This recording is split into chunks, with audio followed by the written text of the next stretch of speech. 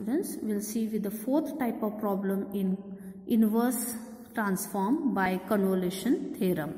So, given question is find the L inverse of s plus 2 upon s square plus 4s plus 5 the whole square using convolution theorem. Now take a note here, do not split this s upon this and 2 upon this, it is wrong. Okay, so what we have to do is take s plus 2 on 1 divided by s square plus 4s plus 5 the whole square.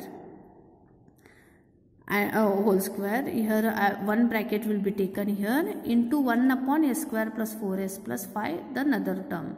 Okay, so do not split the numerator, only split the denominator here. Okay, if here bracket the square is there, then you have to split into 2, or else you have to keep on one term s plus 2 and other term it will be 1 upon. Just take a note of this. Okay, denote one function as f of s, another function as g of s. Any one you can denote.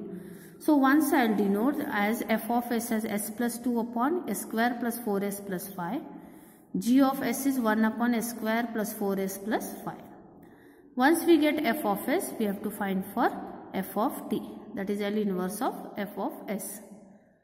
L inverse of f of s means it is s plus 2 upon s square plus 4s plus 5.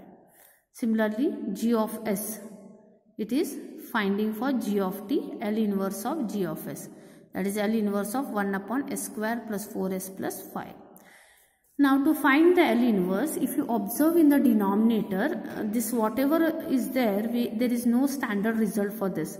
We have to simplify from the back what we have learned and then find for L inverse.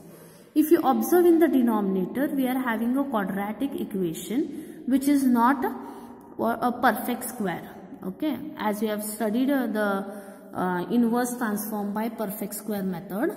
Here also if you observe, the denominator, the quadratic equation is not a perfect square in both of the denominators. So, I will try to simplify in one only. That only I will be using for this function and for this function. So, to solve by the perfect square method, I will split this 4s into 2ab form. This is a square plus 2ab. If a square is s, then a square is s square, then a is s. So this becomes a square plus 2ab. What is not there? B square is not there. So I will add b square and subtract b square, and this 5 I will write it as it is. Hence s square plus 2s into s plus 2 square, I will combine it as one term. 2 square it is 4 plus 5. Minus 4 plus 5 it will become plus 1, and this will remain as it is. This is as good as s plus 2 the whole square plus 1. That is s plus 2 the whole square plus 1 square is the splitting up of the denominators. Now usually when we are applying for the completing square format in this problem, if you make the denominator in the form of s plus 2, in the numerator also you have to make s plus 2. So if you observe in the numerator directly it is s plus 2 only, so you need not have to make it. So directly we can solve for the further concept. Now to start here, it will be, here we have to go with, I have written a remark here as numerator of f of s is already in the form of s plus 2. So consider f of t. What is f of t? L inverse of s plus 2 upon s square plus 4s plus 5 it was. So I am substituting that as s plus 2 the whole square plus 1 square. In the numerator and the denominator, where all s is there, you are finding it as s plus 2. So we will apply for the which property? It is shifting property. So I will take this as e raised to at, that is e raised to minus at into L inverse of s upon a square plus 1 square. So this is L inverse of cos t. So e raised to minus 2 into cos t. So f of t is this. Then what will be f of u? It is e raised to minus 2u cos u. Similarly, g of t also in the same manner. We had only in the denominator the term. So I have substituted that s square plus 4s plus 5 as s plus 2 the whole square plus 1 square. So hence Here signal, here bracket the square has come and it is in the form of s plus 2. So what we'll do is we'll again apply for the first shifting property, that is e raised to minus 2t, okay, into L inverse of 1 upon s square plus 1 square. That is e raised to minus 2t, that is a upon s square plus a square format it is, that is sin at upon a. A is how much? 1. So hence g of t is e raised to minus 2t into sin t. Once we get g of t, just replace t by t minus u. So this becomes g of t minus u is equals to e raised to minus 2 into t minus u into sin of t minus u. That is g of t minus u is equals to, multiply this 2 inside, so e raised to minus 2t plus 2u into sin of t minus u. This, now when we get f of u and g of t minus u, we will consider for convolution theorem. What is the convolution theorem? Stated as L inverse of f of s into g of s is equals to integral f of u into g of t minus u du, where u ranges from 0 to t. Hence L inverse of s plus 2 upon s square plus 4s plus 5 into 1 upon s square plus 4s plus 5 is equals to integral f of u is e raised to minus 2u into cos u into g of t minus u is e raised to minus 2t plus 2u into sin of t minus u du. Split the power here. We know that e raised to a plus b can be splitted as e raised to a into e raised to b. So I have splitted this e raised to minus 2t plus 2u as e raised to minus 2t into e raised to 2u. Bases are same, powers get added. So e raised to minus 2u plus 2u will become equals to what? E raised to 0, that is 1. So hence e raised to minus 2t is acting as a constant with respect to u, so remove it outside the integral. So e raised to minus 2t integral cos u into sin of t minus u du. Hence now we need to integrate. Now when we are integrating, observe now it is a product of two functions.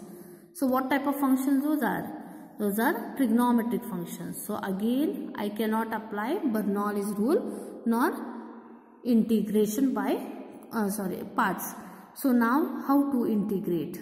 So to integrate I am going to apply for transformation formulae, which is that cos A into sin B. Cos A into sin B formula is 1 by 2 sin of A plus B minus sin of A minus B. That is cos u into sin of t minus u. That is 1 by 2 sin of u plus t minus u minus sin of u minus t plus u, because b is now minus b. So this becomes minus t plus u. Plus u and minus u will get cancelled. You remain with sin t minus this u and this u will make it 2u. So sin of 2u minus t. Hence this quantity must be substituted over here. So this becomes L inverse of s plus 2 upon s square plus 4s plus 5 the whole square is equals to e raised to minus 2t integral. This quantity I will be substituting it as 1 by 2 sin t minus sin of 2u minus t du. Now what I am going to do, this 1 by 2 will come out. So 1 by 2 when it comes out I am remained with. This becomes e raised to minus 2t upon 2 into integral u equals to 0 to t sin t minus sin of 2u minus t du. Now we need to integrate this separately. So integration of sin t with respect to u, please be aware of that. Sin t's integration with respect to u will become sin t into u, because sin t is acting as a constant. It will come outside the integral sign. So what is the term to be integrated here? It is 1. 1's integration with respect to u is u. So answer is sin t into u minus as it is. Sin's integration is minus cos 2u minus t. divided by 2 because coefficient of u must come in the denominator. So it is plus 2. Simplify the signs. E raised to minus 2t upon 2 sin t into u, minus of minus it is plus, cos 2u minus t upon 2. So u ranging from 0 to t. Now upper limit minus the lower limit, open a flat bracket, upper limit is t. So sin t into t plus 2t minus t, it is t upon 2, minus lower limit is 0 into anything is 0. 0 into 2 it is 0, 0 minus t it is minus t, so cos of minus t upon 2. So this doesn't becomes t square, it is t sin t. Do not multiply this t to this t. So it is t into sin t. Cos t upon 2. Cos of minus theta is cos theta. So cos t and this minus it will become minus cos t upon 2. So this will get cancelled. I am remained with t into sin t. Therefore, L inverse of s plus 2 upon s square plus 4s plus 5 the whole square is equals to t into e raised to minus 2t sin t upon 2. Hence, the solution for the given L inverse. Thank you.